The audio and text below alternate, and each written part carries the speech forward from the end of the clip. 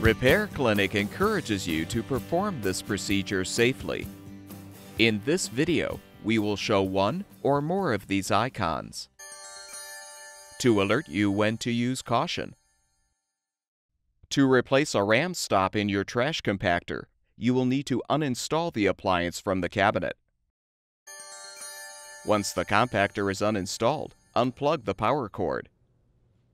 Next, depress the foot pedal. Pull the container drawer assembly forward and lift it off of the track. Next, remove the 1/4-inch hex head screws securing the mounting brackets and top panel.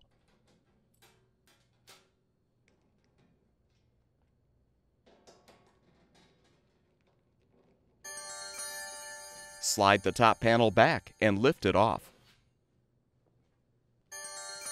Now carefully set the compactor on its side. Remove the screws securing the bottom panel.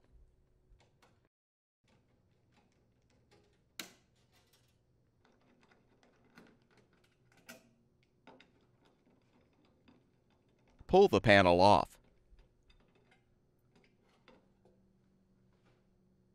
Now carefully rotate the large drive gear counterclockwise to disengage the ram from the power screws.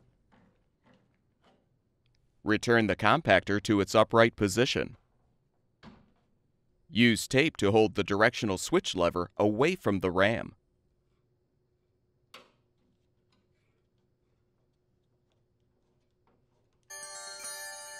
Now lift the ram out. Pull out the power screw shield covering the ram stop you're replacing.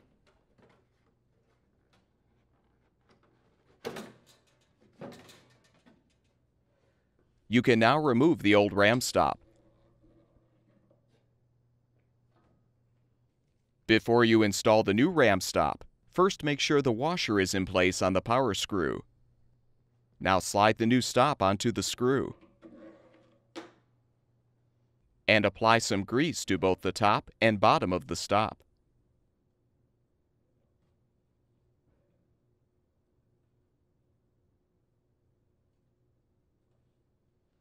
Replace the shield.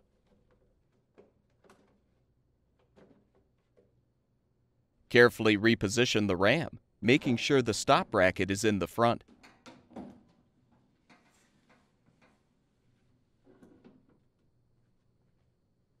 Set the compactor back on its side. Rotate the large drive gear clockwise to re-engage the ram with the power screws.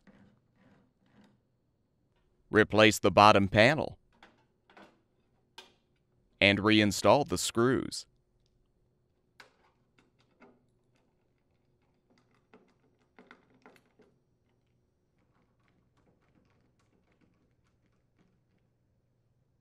Return the compactor to its upright position and remove the tape securing the directional switch lever.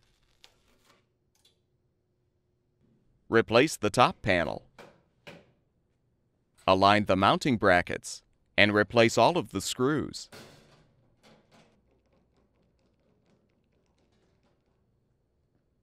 Reposition the container drawer assembly on the track and push it into place.